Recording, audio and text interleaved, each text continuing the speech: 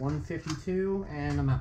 So an average of 146 FPS, not bad. I mean, Not great. not, you know, like not great, but it's okay. It's a very light prime, only being 10 kg. I'd say it's okay.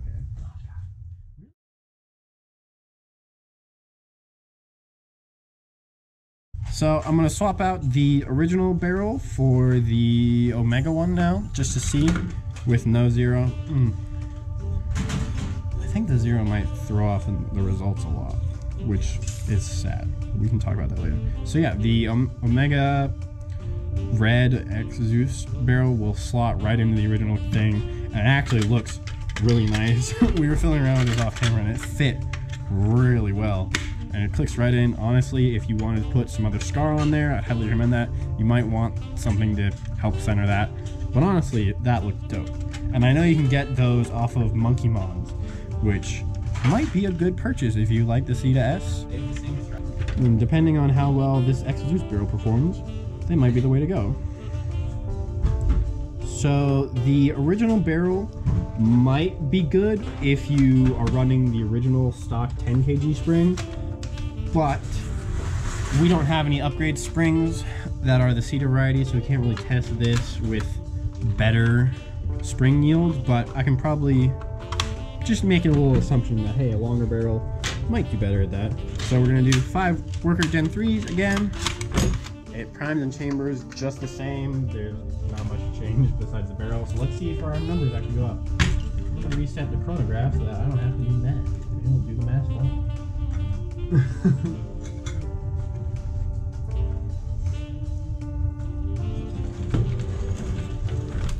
Alright, here we go.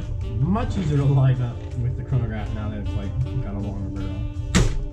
172. So already I'm seeing the improvement.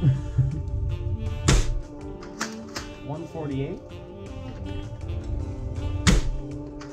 149. 135. And 159. So average of 153. Interesting results with the longer barrel. I already forgot what the stock average was. It was like 149, I think. I'll put it on the screen right now as comparison. A very simple swap, and you need to realize one thing that I will say about having barrels that are longer than it, I do not even need to take apart the 2 halves to swap out the barrel. This one I literally just unscrew from the front, and now we're gonna put on the foot of brass. Alright, so yeah, 153 average over 5 darts with the 27 centimeter barrel. Honestly, little inconsistent. Honestly, the average didn't actually go up that much, but from the first shot, it looked great. So now we're testing with a foot of 17 seconds with the stock 10 kg spring, no spacer whatsoever. 92. Oh, no. I think this one might be too long. So this is a longer barrel, and it's also tighter than the original barrels. 69. Haha, nice. Oh. Ah, perfect. 0. Nice.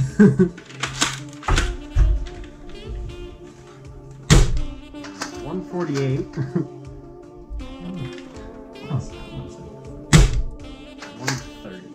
Let me test the air seal of this, because this is a printed part, so it's pretty decent. There's a little leak, so you might want to Teflon tape that thread. I'm gonna put the spacer in to see what kind of FPS we can get, because with the 10 kg spring, we weren't getting an improvement because the barrel is about twice as long as the original one, and also it's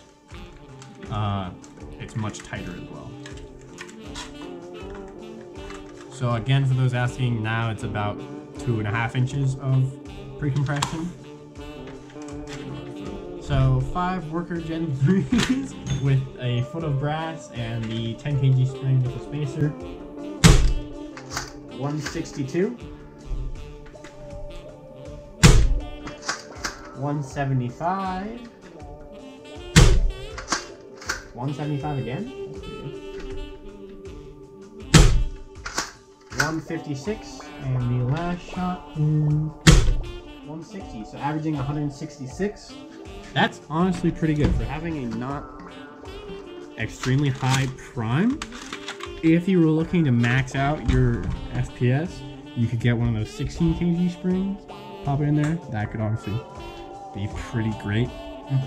I'm gonna swap this out now so we can just, I'm not gonna do the Omega Barrel again just because it got okay results. Got results kind of close to just the original one. So this is again the, oh, almost put it back together without the bolt.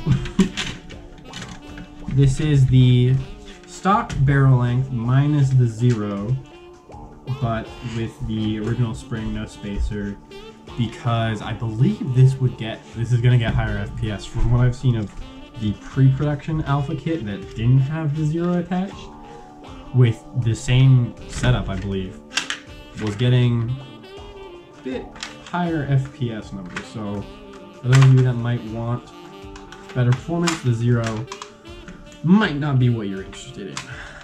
But I'll be showing off a lot with higher FPS in the future, I believe. Oh, what? The bolts are not in place? Oh, the bolts is not in place.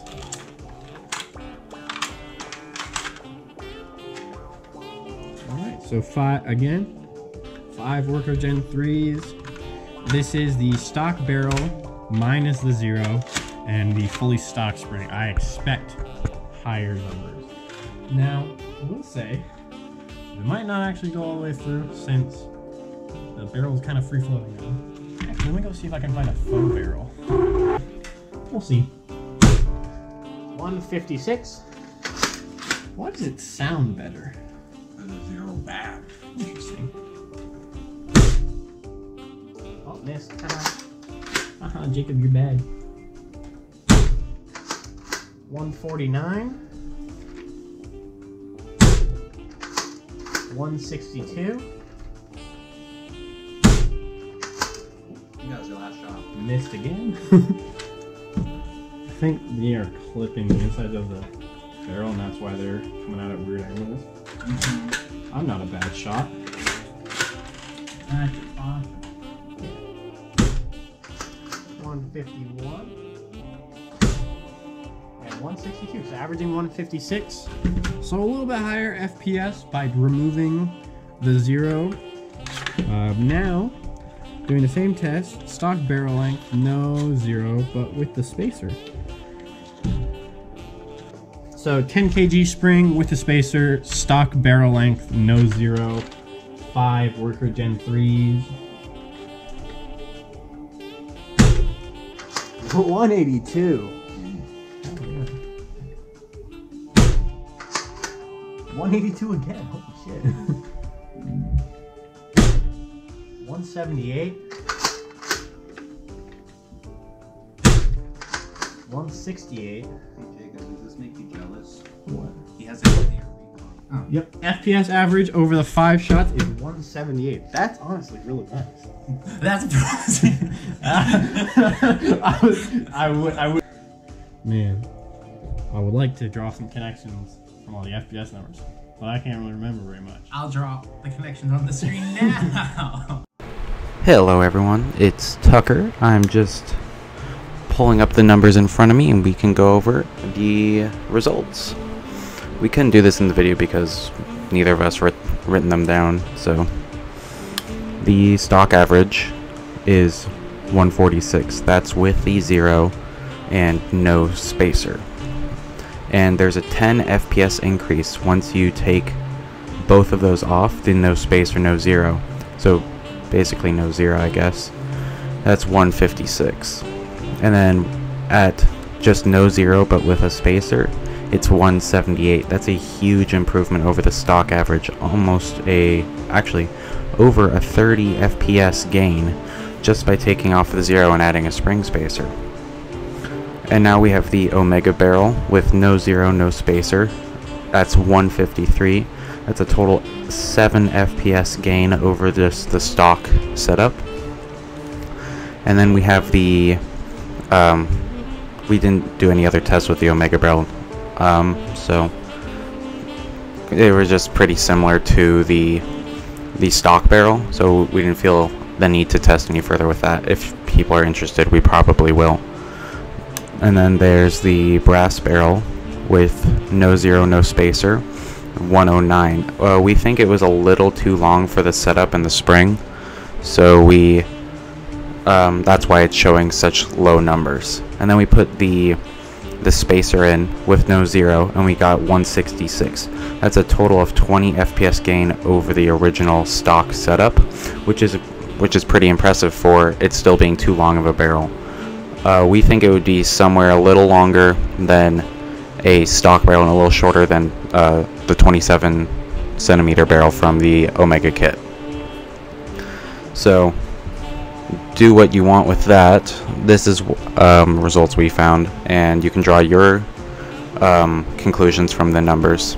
But it looks like the Omega barrel is pretty good just off the bat, and you can always just stick with the stock setup with a 10 kg spring and just take off the zero and add a spacer, and you're going to be hitting just about 180, and that's pretty good in my opinion. Alright, back to the video. But yeah, so honestly, as you guys can see, the CEDA is a really good platform for upgrades and switching things out. As a designer of internals, I'm a designer now. When I was working on my initial homemade internals kit, having the CEDA there so that I could quickly go in through and look at what wasn't working, what needed tweaks, it was a godsend, and I loved it. It would have made my life so much harder if I was having to use just a stock retaliator across the whatnot. Another thing I completely forgot to mention throughout this whole time is the new CEDA is matte, and it looks so much better. I don't know how well it translates on camera, but God, as soon as Mr. Nathan handed this to us when we were meeting up to borrow it from him, immediately both Tucker and I were like, oh my God, that looks so much better than matte. Like, seeing them next to each other now, oh my God, the way that this looks so good. The matte is such a better look. I'm so glad they made that change. And like, it's not one of those Like a change we didn't know we wanted, but now that's happening. yeah. That's like the third thing on the CEDA that I've talked about where like, I didn't know it was a thing that I didn't like, but now that they've done it, oh my gosh, I think just like how it's shiny and everything. But yeah, so this is kind of a long video. Most of it just us chrony testing various things and also talking about planned future upgrades and kits that I might plan on doing since I have it on here. Look out in the future for that upgrade kit video. Also look out in the future for our review of the Zero. Didn't really talk very much about it in this video besides various FPS testing, but we plan on diving a bit more into how well the Zero actually works. So once again, thank you, Mr. Nathan. Thank you guys for watching. Make sure to like and comment if you guys have any suggestions or things you want to say about the CEDA, and we will check you guys out in the next one. All right, bye.